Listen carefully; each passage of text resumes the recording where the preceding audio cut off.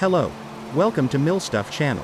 Today we gonna talk about the Boeing the Sikorsky SH-60 per Mega Henry 60 Seahawk, or Seahawk, is a twin turboshaft engine, multi-mission United States Navy helicopter based on the United States Army ASuW Black Hawk and a member of the Sikorsky S-70 family. The most significant modifications are the folding main rotor and a hinged tail to reduce its footprint aboard ships. The U.S. Navy uses the H-60 airframe under the model designations SH-60B, SH-60F, HH-60H, MH-60R, and MH-60S. Able to deploy aboard any air-capable frigate, destroyer, cruiser, fast combat support ship, expeditionary transfer dock, amphibious assault ship, littoral combat ship or aircraft carrier, the Seahawk can handle anti-submarine warfare, ASuW, anti-surface warfare, ASuW, naval special warfare, NSW, insertion, search and rescue, SAR, combat search and rescue, CSAR, vertical replenishment, VERTREP, and medical evacuation, medevac. During the 1970s, the U.S. Navy began looking for a new helicopter to replace the Cayman SH-2 Sea Sprite. The SH-2 Sea Sprite was used by the Navy as its platform for the Light Airborne Multipurpose System, LAMPS, Mark I avionics suite for maritime warfare and a secondary search and rescue capability. Advances in sensor and avionic technology lead to the LAMPS Mk2 suite being developed by the Naval Air Development Center. The Navy then conducted a competition in 1974 to develop the LAMPS Mk3 concept, which would integrate both the aircraft and shipboard systems. The Navy selected IBM Federal Systems to be the prime systems integrator for the LAMPS Mk3 concept. Since the SH-2 was not large enough to carry the Navy's required equipment, a new airframe was required. In the mid-1970s, the Army evaluated the Sikorsky UH-60 and Boeing Vertol UH-61 for its Utility Tactical Transport Aircraft System, UTTAS, competition. Navy based its requirements on the Army's UTTAS specification to decrease costs from commonality to be the new airframe to carry the LAMPS Mk3 avionics. Sikorsky and Boeing Vertol submitted proposals for Navy versions of their Army UTTAS helicopters in April 1977 for review. The Navy also looked at helicopters being produced by Bell, Cayman, Westland and MBB, but these were too small for the mission. In early 1978, the Navy selected Sikorsky's S-70B design, which was designated SH-60B Seahawk. IBM was the prime systems integrator for the LAMPS Mk3 with Sikorsky as the airframe manufacturer. The SH-60B maintained 83% commonality with the UH-60A. The main changes were corrosion protection, more powerful T700 engines, single-stage Oleo main landing gear, removal of the left side door, adding 2 weapon pylons, and shifting the tail landing gear 13 feet, 3.96 meters forward to reduce the footprint for shipboard landing. Other changes included larger fuel cells, an electric blade folding system, folding horizontal stabilators for storage, and adding a 25-tube pneumatic sonobuoy launcher on the left side. An emergency flotation system was originally installed in the stub wing fairings of the main landing gear. However, it was found to be impractical and possibly impede emergency egress, and thus was subsequently removed. 5 SH-60B Seahawk LAMPS 3 prototypes were ordered. The first SH-60B flight occurred on the 12th of December 1979. The first production SH-60B made its first flight on the 11th of February 1983. The SH-60B entered operational service in 1984 with first operational deployment in 1985. The SH-60B is deployed primarily aboard frigates, destroyers, and cruisers. The primary missions of the SH-60B are surface warfare and anti-submarine warfare. It carries a complex system of sensors including a towed magnetic anomaly detector, MAD, and air-launched sonobuoys. Other sensors include the APS-124 search radar, ALQ-142 ESM system and optional nose-mounted forward-looking infrared, FLIR, turret.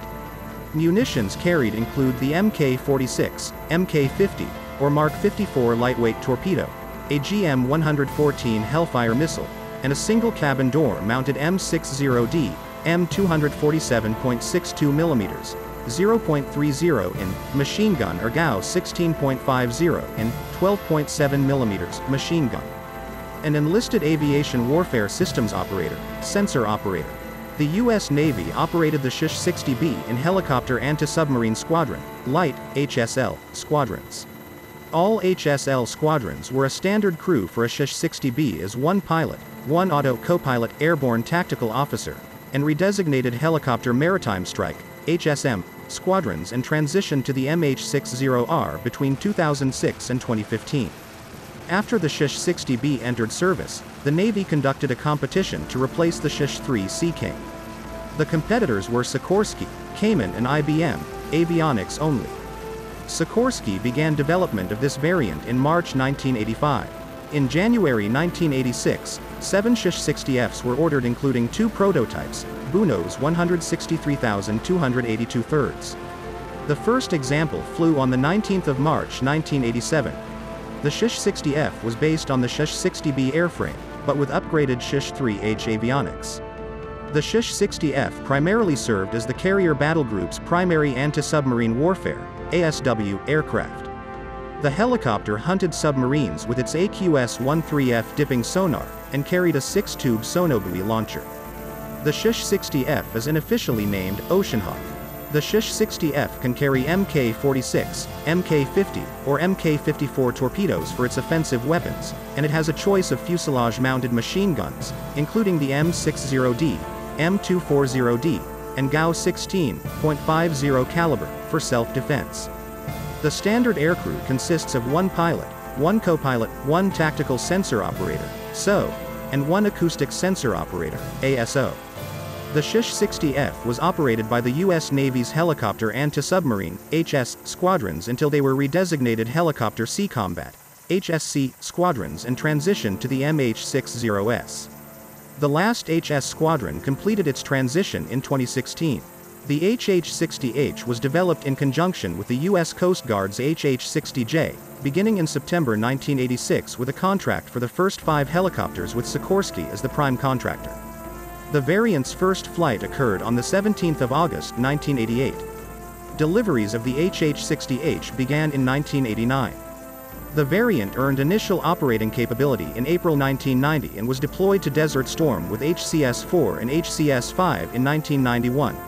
The HH-60H's official DoD and Sikorsky name is Seahawk, though it has been called Rescue Hawk.